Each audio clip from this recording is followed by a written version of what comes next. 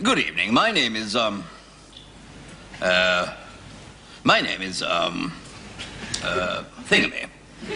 Now, I wonder if you suffer from a bad memory, because if you do, I've got some brand new ideas which may help you. Now, I myself suffer from a bad thing, and, good evening. My name... Yes, my name is the same as it was before, and I'm now going to blow my nose. Now, you may wonder why I've got a brick in my pocket. So do I. Oh, yes, this is known as a mnemonic, an aid to memory. How does it work? Oh, yes, of course, yes. Brick reminds me of Dick, Dick reminds me of Emery, Emery reminds me of memory. That's it. I've got a very bad brick.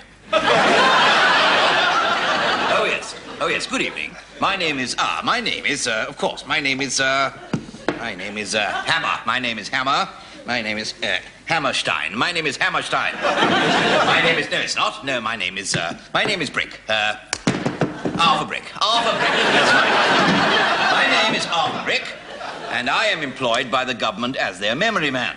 Now, yes, quite. Now, do you know that we lose over 2 million man-hours a year due to bad memory? Many workers just can't remember what they're supposed to be making. Last year, we made 3 million tons of E-type custard. So what can you do about it? Well, here is the government's latest secret weapon. It's a handkerchief with a knot in it, you see. How does it work? Well, the knot reminds me of the Boy Scouts, which reminds me of the Brownies, which reminds me of Doreen Addleston, which reminds me of Knockers, which reminds me of Knickers, Knickers Twickers, Twickers Rugger, Rugger Cricket, Cricket Allen Knot, and that reminds me of the knot in my handkerchief. Which, of course, in turn reminds me of the other knot in my handkerchief.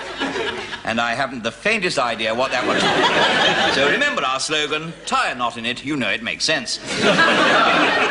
Sometimes I forget a word. Now, one word I always forget, for example, is, I'm sorry, I've forgotten it. So what I do is substitute another word I can remember, like banana, you see. Now, for instance, I went straight into my boss this morning and I said, I've been working here for 20 years, I jolly well want a banana. And he gave me one, and here it is, you see, I've got it in here. And now, I recently painted some classic pictures entirely from memory, and it really works. Now, look, here's one, for instance, you see, there we are. That's the banana of the Glen. Oh, yes, it all entirely from memory, and here's the famous Mona banana, of course. This one's rather naughty. It's Goya's famous naked banana. Absolutely peeled. Now, I hope that hint will prove useful, but for those of you with really bad bananas, here's an even more useful aid to memory, rhyming. Now, I once went to see my girlfriend wearing this very large nose, you see. Now, that was to remind me to propose, you see. Now, she said, I don't want to marry a man with an enormous nose, so she married a Mr. Crampton in the finish. He is a man, of course, with an enormous ice cream business. And here is one of his cornets, you see. Now, cornet, you see, now that cornet, hornet, hornet, wasp, wasp, sting, sting, ping, ping, pong. It reminds me to mend the lavatory. It's simple, isn't it?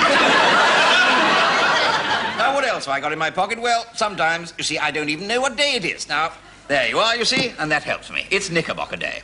No, it's not. It's Chocolate Sunday. The Chocolate Sunday reminds me chocolate, Easter eggs, Easter Monday. Monday, I stepped in a pancake. Pancake Tuesday, I was in Sheffield. Sheffield Wednesday, lost last Thursday. Thursday, I went to a fancy dress party as man Friday, so it must be Saturday. You see? Simple. Well, simple aids to a better banana. Now, if you have any queries, please address them to me at this address, Colonel Sir Thingamy Banana, Ping Pong House, Big Nose Road, Thingamy under Knickerbocker, Brickshire.